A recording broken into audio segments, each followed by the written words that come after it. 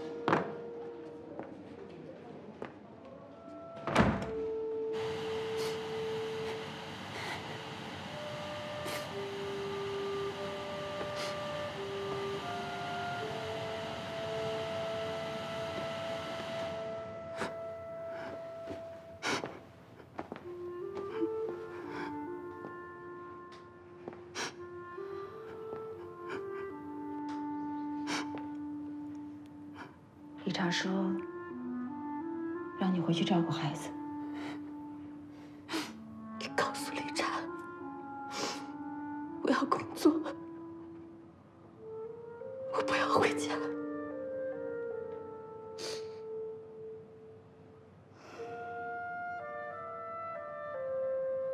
认识你这么多年，第一次看你哭，可是你心里比谁都清楚。 这场不相信眼泪，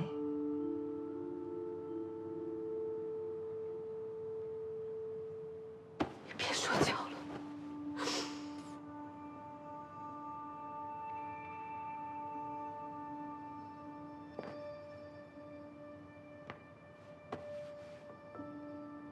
理查也没错，确实，公司不是福利院，不会因为你母亲的身份照顾你。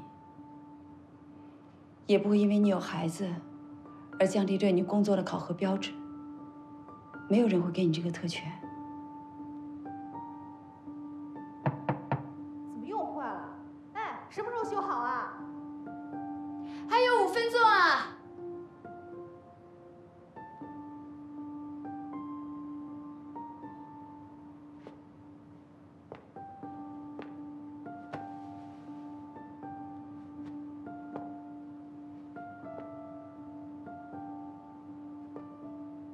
我跟理查建议，让他再给你1个月时间调整一下自己。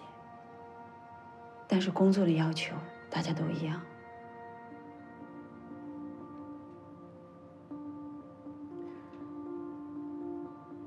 谢谢。理查是个男人，他懂什么。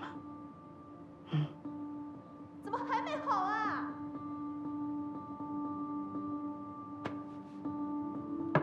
别死了，快点！修好了呀，快点！那不要催了呀。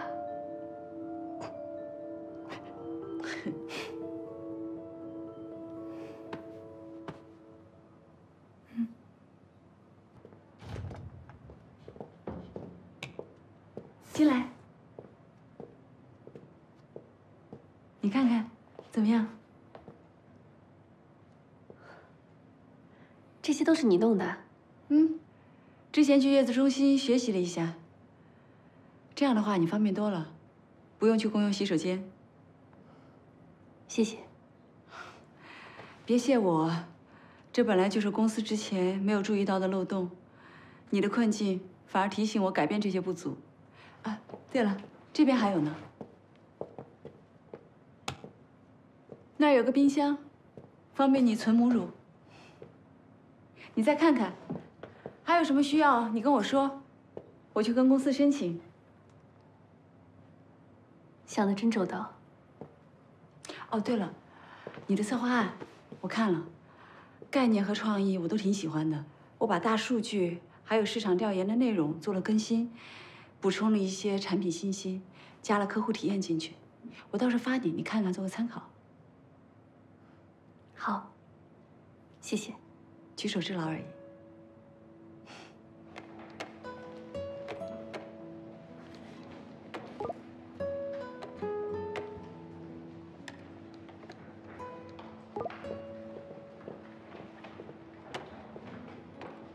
萧炎姐，你看一下这份文件，他们刚改完。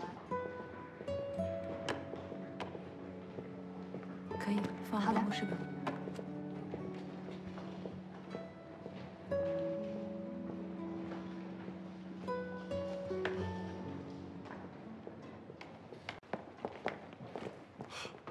怎么了？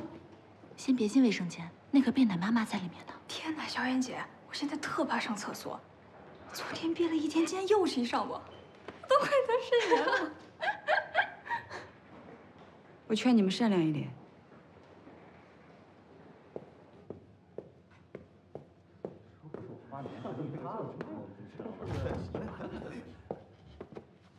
你们在这干什么啊？你们在这儿抽烟？我们一直都在这儿抽。这是母婴室，你们不知道吗？吸烟室在顶层，等电梯麻烦，冬天又冷，男员工不愿意上去啊，这也可以理解。这些都不是理由，怎么能够在母婴室抽烟呢？之前不是没人用吗？这空着也是空着。母婴室是衡量一个公司人性化的标志。既然我们现在主打母婴市场，就更应该看重这些。这是我们的门面，是要给客户看的。哪怕只有一个人用，也应该做到尽善尽美。我建议重新装修母婴室，